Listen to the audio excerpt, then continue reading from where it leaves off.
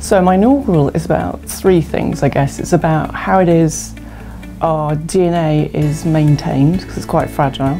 It's about how it is that cancer develops based on DNA damage and a failure to repair that damage properly. And I guess it's about how we can understand better ways to treat cancer through knowing that some of those cancers fail to repair their DNA properly. I guess those who would benefit from coming to the inaugural would be students, medical students, BMed Sci students, and really anyone who's interested in how it is our DNA is kept the right sequence in the right place, how cancer develops and what the molecular machines inside our cells do to help that. Our research is important, I guess, because it attempts to improve cancer therapies. So chemotherapy is a nasty experience for many patients.